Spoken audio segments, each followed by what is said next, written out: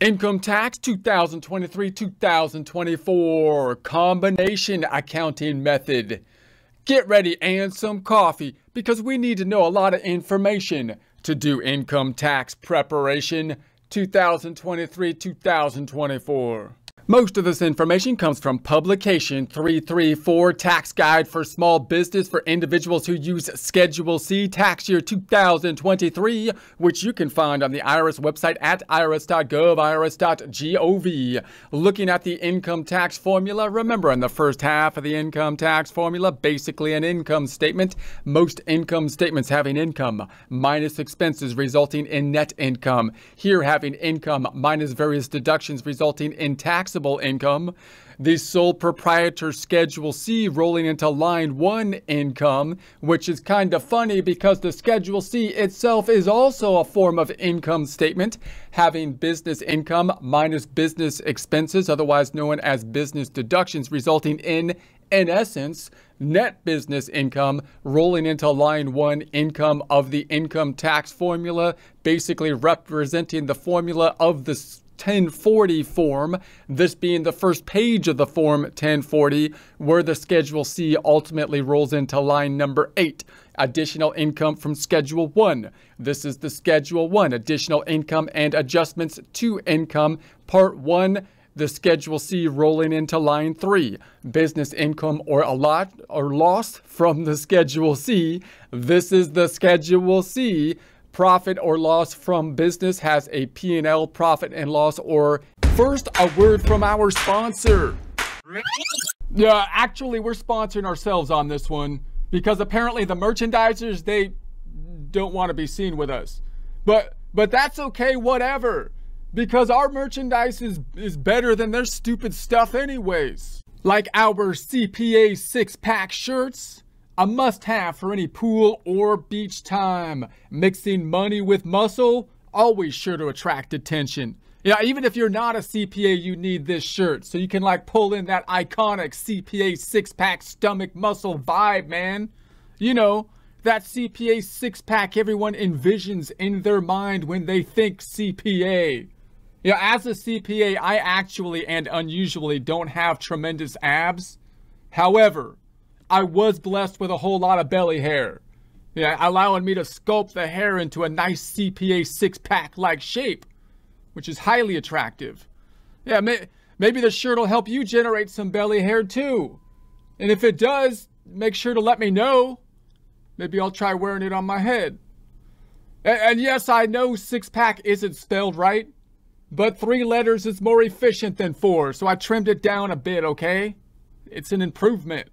If you would like a commercial-free experience, consider subscribing to our website at accountinginstruction.com or accountinginstruction.thinkific.com. Income statement format, income minus expenses. Now, we've been talking then about the format of the Schedule C, which is going to be a major financial statement format, basically the income statement or profit and loss, as opposed to the balance sheet, which makes sense for an income tax because we need to calculate the income minus expenses in order to apply then the tax. The major accounting methods we think about are the cash-based method, which is usually an easier method to use unless you have accrual components to it, like you have to deal with inventory, accounts receivable, and or accounts payable. We have the accrual method, which is typically thought to be more accurate and better for comparison year over year, which is why publicly traded companies are basically required to use the accrual method and then double checked upon that they are appropriately using it for conformity purposes through an auditing process so that investors have the most clear method possible for investment decisions.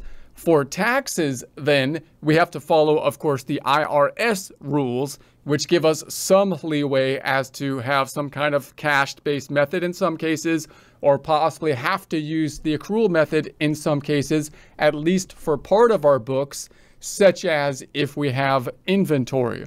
So now we can think about a combination method, noting and remembering when we look at a cash-based method, for example, we're never really totally on a cash-based system because the IRS is still going to force us to do some accrual things sometimes, such as the purchase of equipment, something that we can't just expense even if we paid cash for, but rather have to put on the books as a depreciable asset, allocating the cost over the useful life. And so we can also imagine that if we have different cycles of our business, like the revenue cycle and the expense cycle, for example, possibly a payroll cycle, then some of those cycles might be on more of a cash-based system and some might be more on an accrual-based system. In other words, you might have to track your inventory on an accrual-based system because putting inventory on the books as an asset is an accrual thing. But the rest of your books might basically conform to a cash-based system. Or you might have to be tracking accounts receivable because accounts receivable is the way you bill your clients, and therefore your revenue cycle's basically on an accrual system. But when you pay your bills, you don't track accounts payable, just paying them with the use of your bank feeds, possibly, and therefore it kind of conforms more to a cash-based system. So in that way, you can kind of think of yourself in a hybrid type of method. Now, the reason this is really important is, of course, that you have to have a method that's appropriate for your business, and you want to make sure that you've selected the appropriate method for taxes, because once you've selected a method, which typically happens in the first year of the C Corp or of the Schedule C, then it's difficult to change it. You could, it's possible, but you typically have to get approval or have some justification from changing methods because consistency is a general accounting principle which is mirrored or emphasized by the IRS, of course. So, combination method. You can generally use any combination of cash, accrual, and special methods of accounting if the combination clearly shows your income and expenses and you use it consistently. So you might have special methods in cases that are a little bit unusual, such as, for example, job cost systems for construction. If you have long jobs, then the revenue recognition principle doesn't always apply perfectly, because usually the revenue recognition principle says you recognize revenue when the job is complete, meaning you did the goods or services, you provided the services or gave the goods. In a retail store, that's easy because you just give inventory.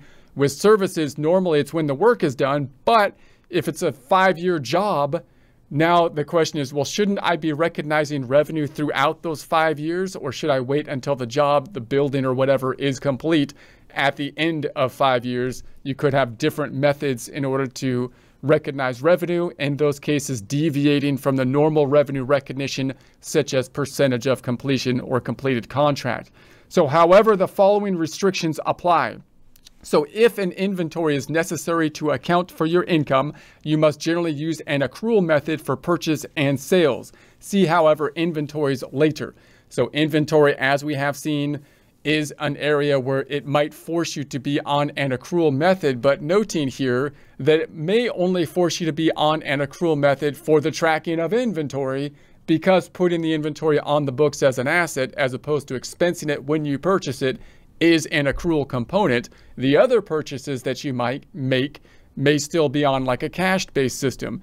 And again, there could be some exceptions to inventory basically for small businesses. So if you have inventory, you want to make sure that you're working out what your accounting process is and what the tax process will be, choosing the proper and appropriate method on the tax return for the first year of operations.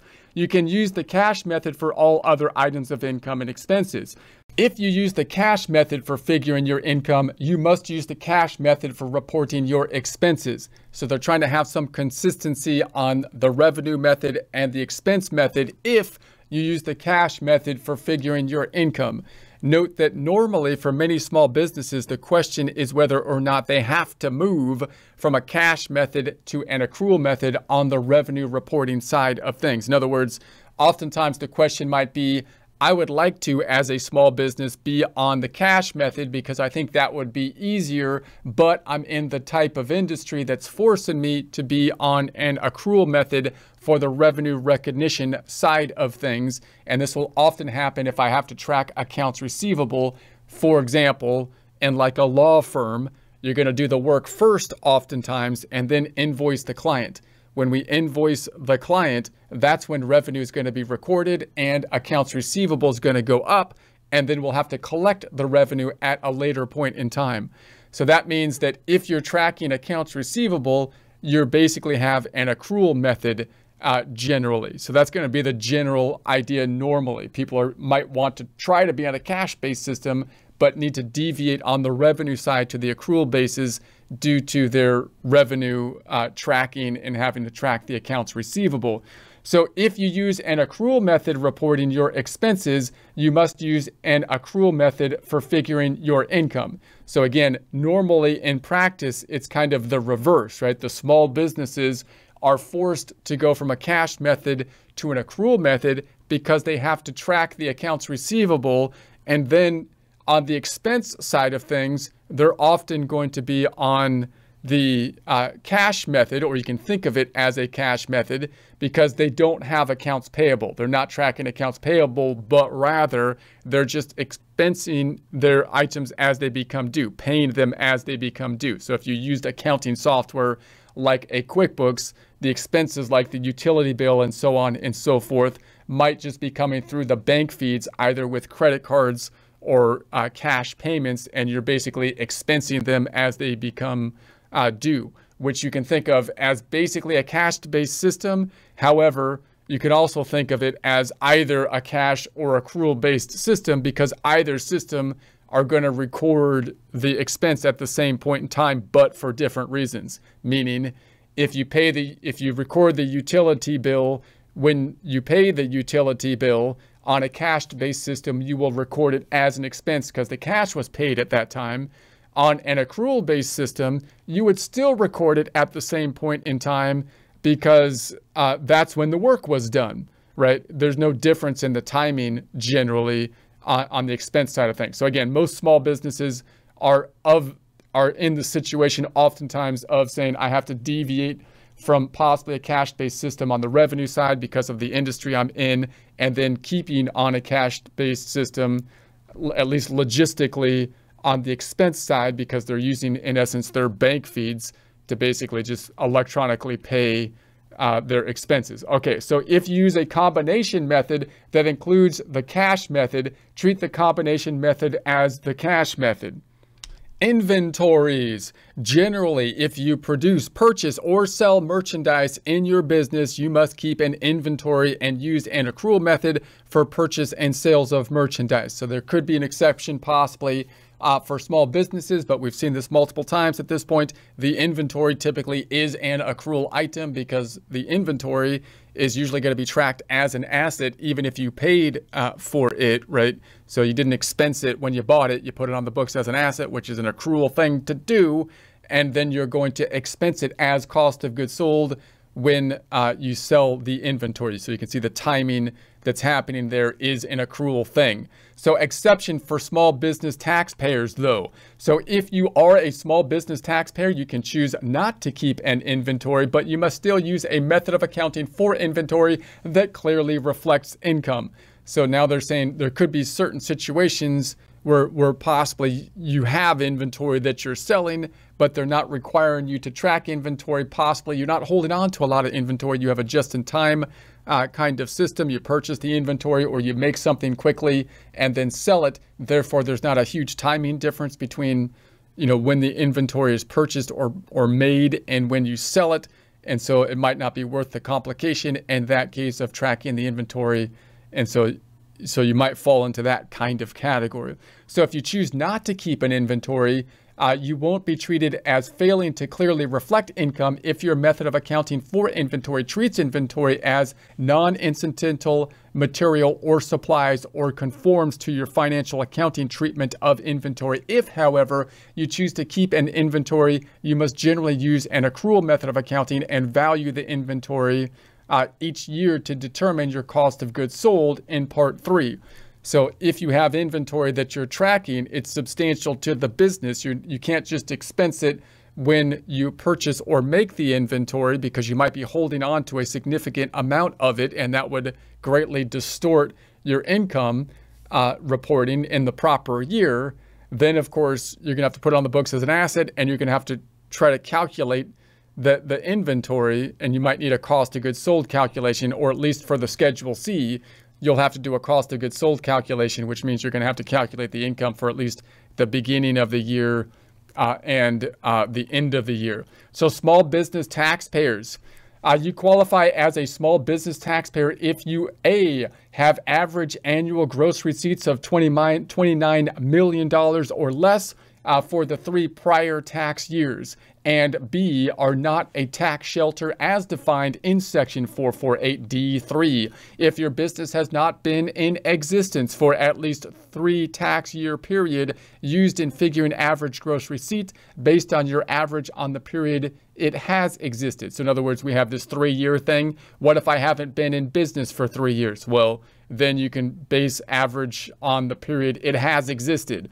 So, and if your business has a predecessor entity, include the gross receipts of the predecessor entity for the 3 tax year period when figuring. So what if I had another entity and now it's the predecessor entity, but it's the first year of the current entity? Maybe then you can look at the predecessor entity for that 3-year calculation. If your business or predecessor entity had short tax years for any of the 3 tax year period, annualize your business gross receipts for the short tax years that are part of the 3 tax year period. In other words, what if the tax year was 1 year was the first year of business and I was only in business for half the year?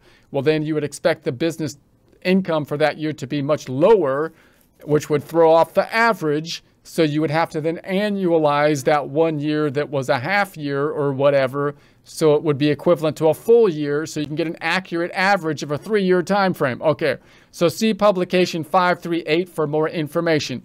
Treating inventory as non-incidental material or supplies. So if you account for inventories as materials and supplies that are not incidental, you deduct the amounts paid or incurred to acquire or produce the inventoriable items treated as non-incidental materials and supplies in the year in which they are first used or consumed in your operations. Inventory treated as non-incidental materials and supplies is used or consumed in your business in the year you provide the inventory to your customers. So financial accounting treatment of inventories. Your financial accounting treatment of inventories is determined with regard to the method of accounting you use in your applicable financial statement as defined in Section 451B3, or if you do not have an applicable financial statement with regard to the method of accounting you use in your books and records that have been prepared in accordance with your accounting procedures.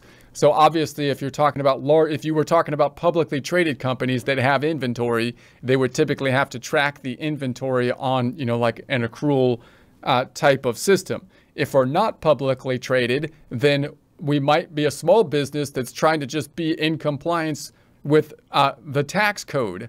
But even then, whatever our normal accounting system is to track the inventory, you would think that, that might be a system that we're going to have to use to kind of track, obviously, again, the inventory. So, and then that would be helping us to construct the income statement used to create the tax return on the Schedule C. So if you're using a tax software, for example, you might have a perpetual inventory system tracking the inventory as you sell the inventory items, or you might be using some kind of periodic inventory system, possibly using some kind of flow assumptions and whatnot, first in, first out, last in, first out, weighted average, to calculate the inventory in some way, shape, or form. So changing your method of accounting for inventory. If you want to change your method of accounting for inventory, you must file Form 3115, Application for Change in Accounting Method.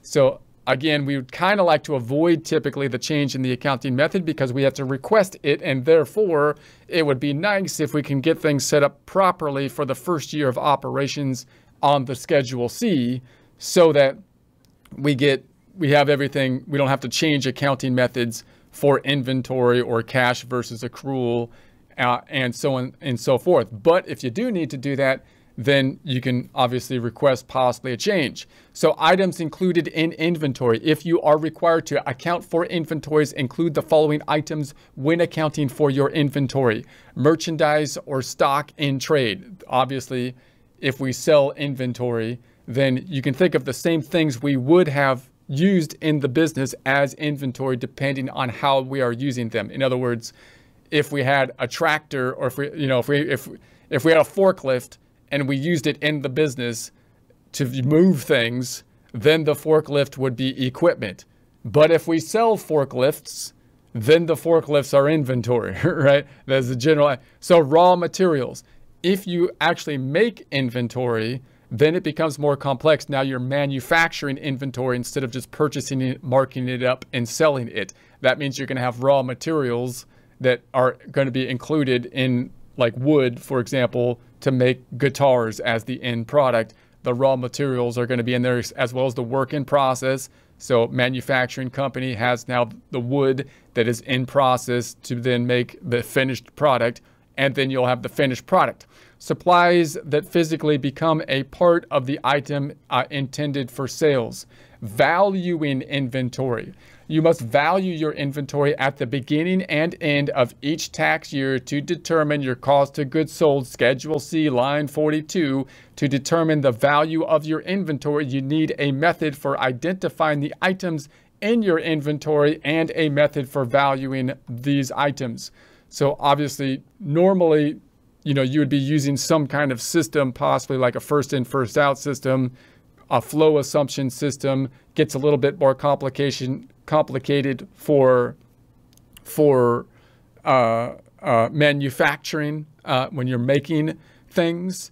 And then you have to deal with the fact that sometimes you might have inventory on hand that has deteriorated in value. So you're holding on to something that was worth something, but now it's deteriorated. So how do you account for that kind of thing? You have to report this on the Schedule C with a cost of goods sold calculation, which will include a beginning and ending inventory number. So inventory valuation rules cannot be the same for all kinds of businesses. The method you use to value your inventory must conform to generally accepted accounting principles for similar businesses and must clearly reflect income. So in other words, the tax code is the code that we're conforming to if we're a small business.